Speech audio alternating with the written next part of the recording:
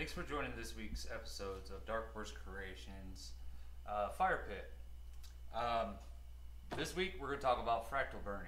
If you don't know what fractal burning is, you could always Google it, but I'm going to explain to you today on how I put together my machine to be able to burn grooves inside of slabs of wood. I did this one earlier today on TikTok Live. A lot of you guys might know me from there. And a lot of you guys have requested me on making my machine. And that's what I'm going to go over today. And I'm going to go over some things that you need for safety as well if you decide to make this venture. First thing you need is rubber gloves. It is a necessity. If you get shocked by this, it is very dangerous, could possibly take your life, and we don't want that. I'm just going to show you what I use off of videos that I have watched. I'm not saying this is safe by any manner, and I'm not trying to promote it in any ways. I'm just going to show you how I built my machine for me to be able to do this. I also have a fire extinguisher. That way when I am fractal burning, if the wood catches on fire, I have this. And I also make sure that I'm in a heavily ventilated area. I work in my garage, as you may see. It is a two-car garage. My bedroom and my daughter's bedroom and one of my son's bedrooms is right above us. I would hate for the smoke to go up in there and for them to get hurt by any means by the fumes. So I make sure that I actually do all my fractal burning outside. And also don't do it in the rain either. That is, if you watched my live yesterday on TikTok, that is one thing that I made sure I shut down. As soon as it started raining, I packed it up and I stopped fractal burning. It is 10,000 volts that could go through your body, and you want to mitigate anything possible for that of happening. So, with that being said, this is my machine. It is actually the power source of a microwave. I'll get my cameraman to come down here.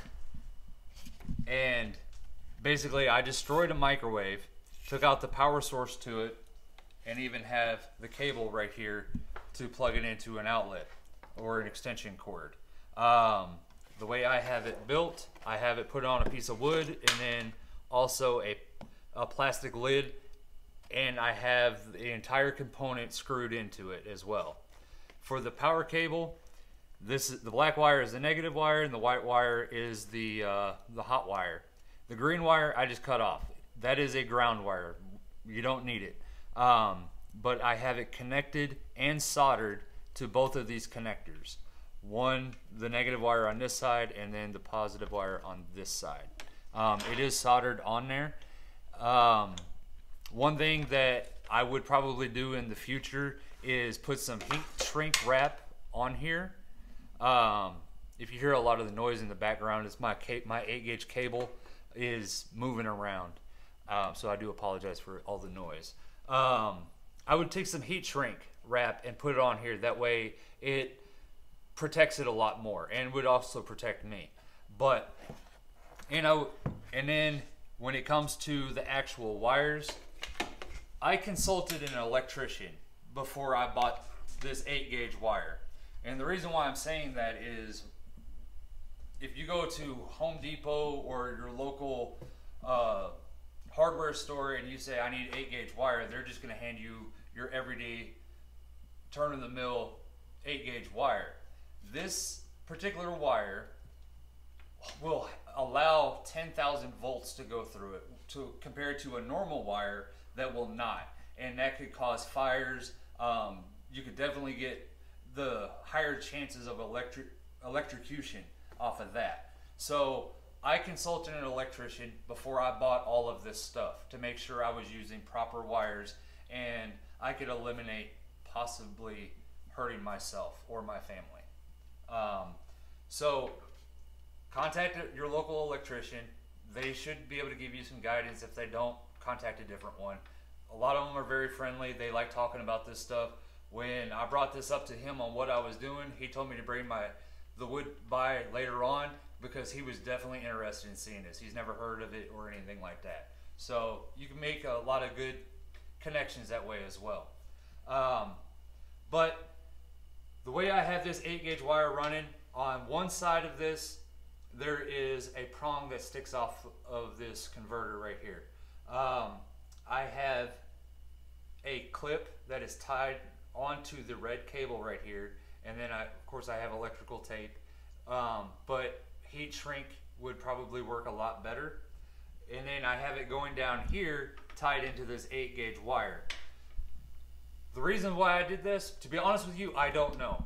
I seen it on a YouTube video. I studied this for almost 6 months before I actually wanted to take on the challenge of building this. And so I watched a lot of YouTube videos, but I could never get the right answers to it. And then I came across one, and this guy built one out of a toolbox. I wish I knew his name, because I would definitely give him a shout out on this, because I built this one just like he built his, but his is in a black Husky toolbox, and I think is awesome. He can carry it anywhere and do it anywhere. So maybe I'll do that in the future. But he had his going off just like this one. The 8-gauge wire is roughly 4 to 5 foot long, and I have it ran through this polypropylene pipe. Fun fact about polypropylene pipe that I didn't know about when I went to find it, it only comes in 150 foot rolls. So I have 146 feet of this laying around my house.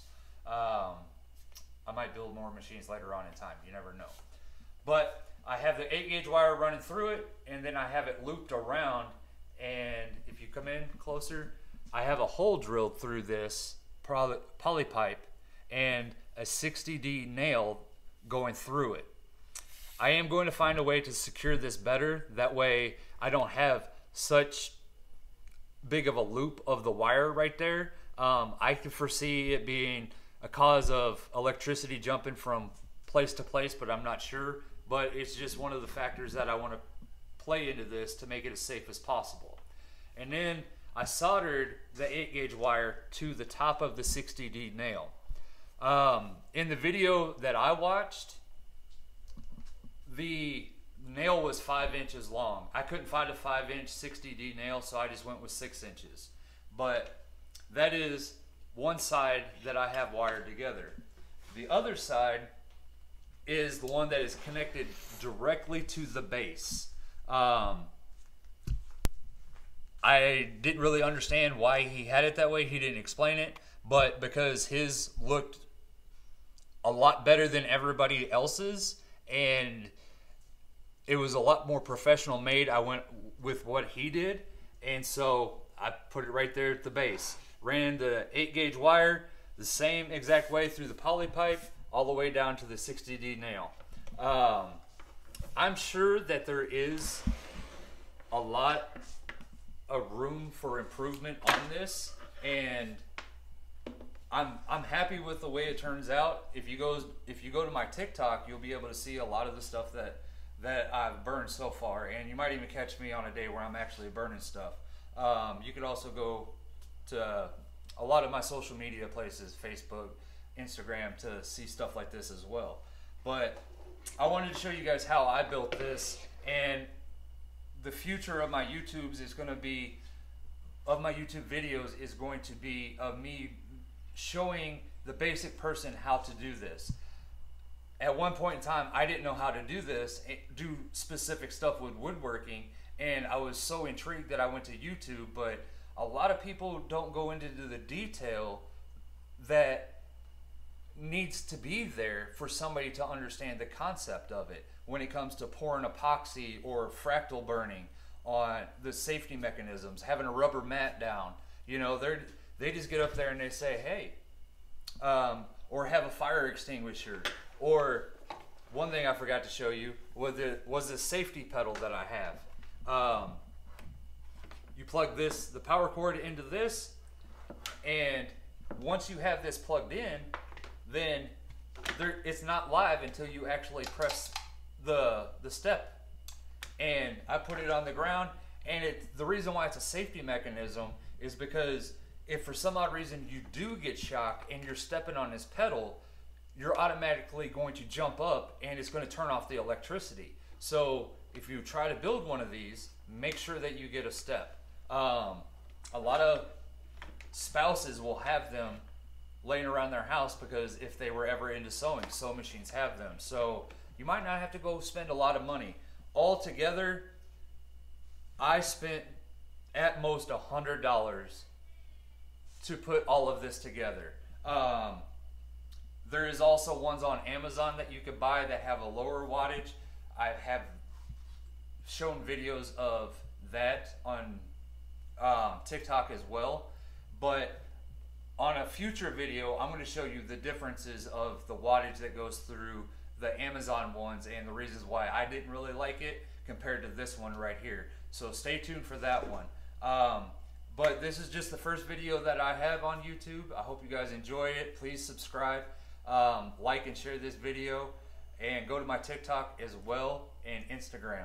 I also have a website that eventually all of this stuff is going to be for sale on. I am just a small-time woodworker in Southwest Oklahoma, and I enjoy doing this with my family. My wife, you'll see her behind the page, or my son as well. I have other kids, they just don't want to be part of it. But other than that, I hope you guys enjoyed this video, and please like, follow, and share. I hope you guys have a good night.